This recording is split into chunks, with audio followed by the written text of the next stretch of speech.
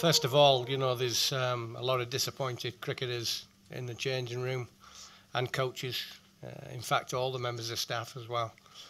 We're desperate to do well in this competition and try and take it further, but ultimately today wasn't to be. We played against a good team, a side that are, I think, currently ranked #1 in the world.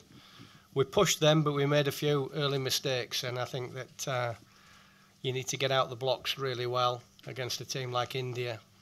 And we were playing catch-up for a lot of that match. So playing catch-up, we gave them a bit of a shock, but ultimately it was too hard work at the end.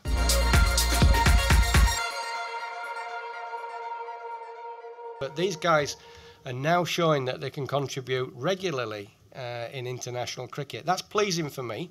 I'm not going to take credit for that. I think the players themselves have worked really, really hard. All our coaches have worked hard with them.